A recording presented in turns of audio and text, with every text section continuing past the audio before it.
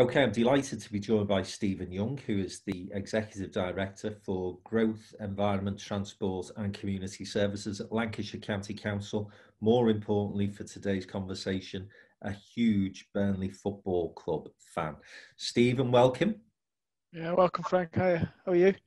I'm good, mate. I'm good. And like all football fans, looking forward to the new season. Perhaps with not quite as much anticipation because, of course, we're still not able to get into the stadia. But nonetheless, any new season, we all start with hopes and dreams.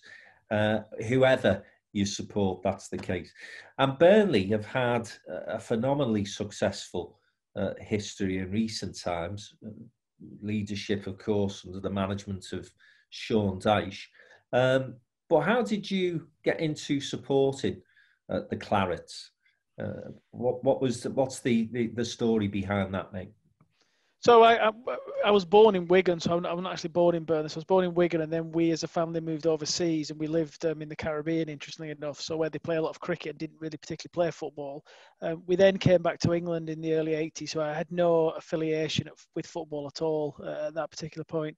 And we moved near Burnley, and my dad took me once to a Burnley game. I didn't really know what to expect, and I went, and it was a night game against Sheffield Wednesday, and I remember walking up the steps into the stand and just seeing this floodlit pitch, and it was just the most amazing thing I've ever seen, and I've been hooked ever since. So that was 1981, and I've been watching them home and away ever since. And I suppose a number of things capture you, don't they, when you first go to the match? But under the floodlights, those old traditional stadia, such as Turf Moor, do have a special feel about them, don't they? So I'm sure that was one of the reasons why you thought, wow, this is just fantastic. It was the noise, it was the singing, it was the chanting, it was the smell, it was just the excitement, when they nearly scored and when they did score, and it was just everything about it. It was that whole kind of tribal atmosphere. It was just the most amazing thing I think I've ever seen. And I can still remember it even now, and remember walking up just as a really small boy, kind of coming up the steps, and you sort of see more and more of the pitch as you walk up, and it was just an amazing night. And during that period of time, so it was the early 80s, did you say, Stephen? 81, that was, yeah. Who were the sort of star players at that time? Who were your favourites? So we had people like Billy Hamilton, was an amazing player that we had. I mean, just a bit later than that, Roger Hamsby, the goalkeeper, was a great player. I mean, at the time, unfortunately, I kind of joined Burnley as they were starting their decline, down into 87 when we nearly went out of the league. We had to beat Orient on the last day to survive, which we did. And then for me, the halcyon days was just after that, kind of 88, 89, 90, 91. People like Joe Giugiani, Peter Leebrook. I mean, not household names to people outside of Burnley, but those were kind of the players that we had. From 87 nearly going out of the league, in 88 we got to the Sherpa Van final, had a day out at Wembley, 80,000 people there. It was amazing, and these players were part of the fabric of Burnley, were part of the community. Now, unfortunately, all the players that Burnley have all live out in Alderley Edge. They're not really connected to the town, but you used to see these players around the town. I mean, I was at school at the time, so when we were out at lunchtime in Burnley Town Centre, you'd bump into these players, and these guys were like heroes. And I went home and away in the 4th division back in the day, and every season this was going to be our year to get promoted, and every year it didn't happen. And leading up to 92, when eventually they did it, and we went to York for a midweek game, and we beat York 2-1, and that sealed our promotion. It was an incredible decline in some respects, because my first memories of Burnley, and you would never guess this, Stephen, but I'm slightly older than you, are from the 70s, when, of course, you had players like Steve Kindon, I remember, and Martin Dobson, who signed for Everton for a huge fee at the time, £300,000, Brian Flynn, some really great players. And I think I'm right in saying it was the owner at the time was a local entrepreneur, Bob Lord. Yeah, Bob Lord, yeah. And I remember Bob Lord was often, on the television, on the sort of football programmes, talking about his love of the club, but also, it was the days when if you had somebody of that ilk, then you had a few bob to spend. And what Burnley always appeared to be really good at during that period, Stephen, was developing players and then selling them on for big profits. And certainly, as I say, that's what happened with Martin Dobson for sure, but many others as well. Before your time, as I say, but I'm sure they're the sort of stories and tales that, you know, the old Burnley supporters still talk about today. Yeah, I mean, it's interesting, isn't it? Because I've recently read the biography of Bob Lord, which is a really, really interesting read. It sort of talks about his time with the club, and he was a local entrepreneur, and he took the club to a league championship. Got to the FA Cup final, so did some amazing things. But Burnley, just by the size and scale of the town, has always been a selling club. And he traded for years and years and years on some of those talents that you mentioned, was able to sell them and just keep the club going, Unfortunately for Bob Lord, eventually it just caught up with him. We sold one too many players. We brought players in who weren't good enough, and the decline started. And sadly, it kind of the decline of the football club happened at the same time as the decline of his health. Unfortunately, when he died, lots of questions were subsequently left around his handling of the club, his management of the club. I mean, I didn't live through all that, but when I look back at the book and the stories that have been told, to some extent, I hold him in similar regard as the current owners. They are not multi-billionaires, that they are trying to punch with the Evertons, the Manchester Uniteds, the Manchester Cities, the Tottenhams, the Arsenals of this world. We are a small town of 80,000 people. We're never going to be able to pay the salaries that others can pay. We can't pay the transfer fees. So you've got to try and, do the best with what you've got. And, and at one point the club eventually will get caught out and we will get relegated, but it's a great ride whilst we're on it. Mm. And of course, when you talk about those good times, Burnley were definitely the premier club in Lancashire at that during that period, for a long period of time, actually. Now, no one feels more keenly the bitter rivalry and the abject despondency that you have when your nearest rivals are doing well. And of course, whilst Burnley went through that dip, you then had Jack Walker, another entrepreneur, of course, another Lancashire entrepreneur, who took over at Blackburn Rovers, and they go on to win the Premier League, which was just incredible. And people said it never happened again. I suppose Leicester City fall into that category to an extent, but Blackburn, an even smaller town, well, a much smaller town than Leicester. And of course, for Burnley supporters, that must have just been agony at the time.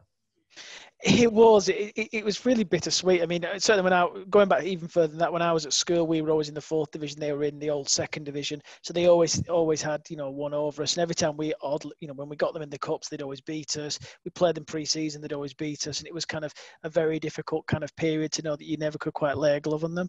I suppose when they won the league, to be fair for Blackburn and for Lancashire, it was a great achievement. I take nothing away, but as a Burnley fan, it was a particular low point. It was a really difficult season actually, because if you recall, it was between them and Manchester United, and it was one of those where I was just thinking, we need to declare war on somebody to get the whole thing null and void, because whoever wins this is not going to be great. But it is interesting, really, because that was almost the start of the decline for them. So the season after that, they got into the Champions League and they were terrible. If you recall, 2 of the players had a punch up in a game in Moscow, and then from that it's been a very slow decline. And although they always kind of had the handovers for a number of years after that, with Sean Dyche arriving, I mean, it's completely flipped around. And, to wait all those years to finally beat them, and then when we finally did beat them at Ewood Park, and then we've beaten them again at Turf Moor and beaten them twice more, I think, since then in the leagues and another time in the Cups, it's been amazing to see, and it absolutely was worth the wait. Yeah, it's always good when you bounce back, that's for sure.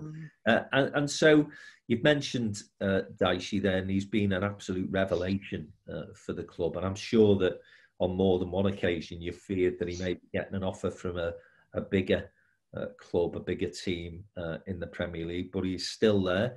He's going to be there for the foreseeable by the looks of it. Tell us about the journey under Sean Dyche's leadership. Well, it's a really interesting one. So prior to Sean Dyche, we had Eddie Howe, who joined the club. And to be fair, I thought he's the sort of manager we want. Young, he'd done well at Bournemouth. I thought he could really kick us on. He did a decent job, but it didn't quite work for him. And then Sean Dyche was appointed. And I'll be honest, I don't think anyone was calling for Sean to be appointed at the time, including me. He took over halfway through a season, and it was, the season was petering out. obviously inherited the players that he had. It wasn't a great finish to the season. I'll be brutally honest with you. I could have quite happily parted ways with him in that summer. We started the season after with Sean, and obviously he'd had a summer then to put his own ideas into play. We were second favourites to be relegated, so we had rich clubs in the division at the time like QPR who'd spent a fortune getting Joey Barton, people like that. We just thought, well, they're going to run away with it. We set off really well behind Leicester, and then you were just kind of thinking the bubble's going to burst, They kept going and going and going, and eventually were promoted in second place, which was just amazing. First season back in the Premiership, unfortunately we were relegated, kept with Sean, we won the Championship, and then since then it's been amazing. I mean, for a club like Burnley to get into Europe, and then last year just be on the cusp of Europe, we've won away at Everton. I remember winning there once. We won away at Old Trafford. To see a club of our stature to do that, and then Sean has had to sell so many resources, and then it just seems to be able to pick other people who can come in. For me, he is the best manager I've ever seen at Burnley, and we have played the best football I've ever seen in the 30 odd years I've watched them. And it's a place that no club enjoys going to, and you can't pay a greater compliment really to a club such as Burnley than that, can you? You don't see any of the clubs, whether it be a Liverpool, a Tottenham, a Manchester City, whose players look as though they're really looking forward to the game at Turf Moor. I mean, it's a difficult place to come to, isn't it? It's often wet, it's often cold, it's quite condensed in terms of the crowds, quite close to the pitch. And all the clubs that you've mentioned there, they've all come to play us in the league, and we've beaten them all at some point, over the time. It's not an easy place to come. It's no respecter of reputations. Sean Dyche will always prepare a side that will work incredibly hard and is really well organised, and he's proven that time and time again. I think the only thing that kind of goes against Sean, which I think is a really good thing for us, is that he's kind of fallen into that Sam Allardyce mode where people think he's a long ball footballer. He's a long ball manager. He's got really old certain kind of ideas, but if you watch them week in, week out, we do play some nice football. He is all over the data and the statistics, around his players. He's all about bringing players in who are part of the group. I think he's a really modern manager, and long may it continue that people think he's old school, because then nobody will come in and take him from us. Yeah, and I think Allardyce often bemoans the fact, doesn't he? He says, if my name was Sam Allardyce, I don't know. I won't even try and pronounce the name he used, but if he was a foreign manager, basically, he says, I'd have been offered much bigger jobs. And I've spoken to Michael Finnegan, who worked very closely with Allardyce for a number of years, who tells me that he was one of the most innovative football managers and one of the best leaders that he's ever worked alongside. And I get the impression with Sean Dyche, in terms of his players, they're motivated, they're well prepared, they're well drilled, they know what the job is, and that basically is a really good football manager. And you could give your eye teeth to many clubs, as you say, Steve, and are possibly considered bigger than Burnley, who have been searching for that sort of leadership, Everton being one of them. And so as you look ahead to the new season, you mentioned there that at some point you think Burnley will be relegated. It ain't going to happen over the next season, I don't think, because I thought that it was another solid season, good performance. And again, as I say, you just can't imagine Sean Dyche not having his team up for the forthcoming campaign. I mean, they're going to be fit. They're going to be well drilled. He's working on bringing a few new faces in. It's it's in the media. We're linked with a few players. Again, the old style of Burnley, bringing them up from the Championship, some of the better ones from the Championship, and then embedding them within an established Premiership side, which he's done many times over. I've seen a few pictures and a few things from the training. They do look raring to go. They finished the season incredibly well after lockdown. They did amazingly well when you look at their performances then. So I think we'll be well up for it when it starts. I mean, unfortunately, our first game has been cancelled against United. It's not the easiest of starts that we've got, but then again, in the Premiership, when's it ever easier? Yeah. And what are you expecting? What's your anticipation? Well, it's interesting. The club always remain incredibly grounded, and the official line from the club is, we want to finish one place above relegation. That's the official line. Personally, I think they'll finish somewhere around between 12th and 10th, which would be another solid season for us. I don't think we'll ever really flirt with relegation. I think we'll always have a decent gap between us and the bottom three. You know, and again, when you look at the bottom three, you've always got to look at the ones who came up from last season as ones who will probably struggle. So I think, you know, Burnley will, as you've said, I don't think we'll flirt with relegation next year. I think we'll be mid-table and, you know, hopefully have a good season and upset a few along the way. Yeah.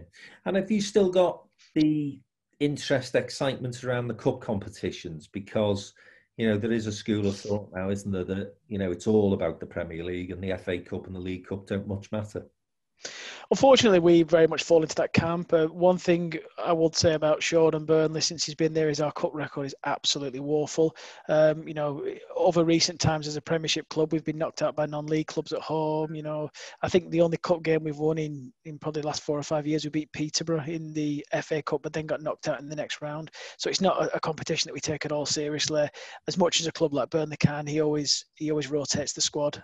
So I would love to win a cup or win anything would be great. But just by the fact that the focus is so much on remaining in the Premiership, I just don't think that will happen for us, unfortunately. Okay. And as you look at this new season starting, can you see anything beyond City and Liverpool in terms of winners? No, I think the winners will be from those two. I think City will come again. I think they'll be much stronger than they were last year. I think Liverpool just blew them away, and I think they'd almost given up when the gap became too big. I think Liverpool again looking really, really strong. I mean, I think Manchester United, I think they're light years behind at the moment. I don't think they'll get anywhere near. They just can't seem to generate the consistency of City and certainly Liverpool. So I think it'll be one of those two. If I had to bet, and you're not going to like me for this, I think Liverpool might take it again.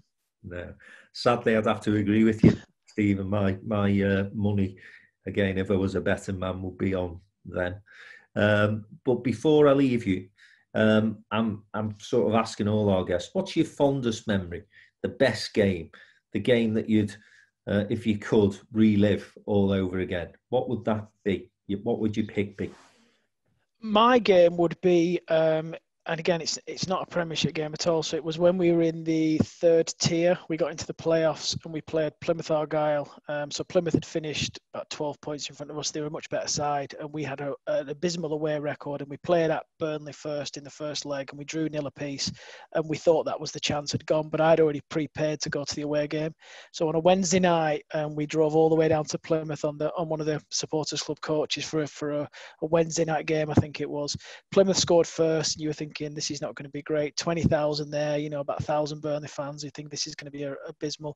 And then we had 15 or 20 minutes like I've never seen before. We scored 2 goals before half-time and scored a third late into the night.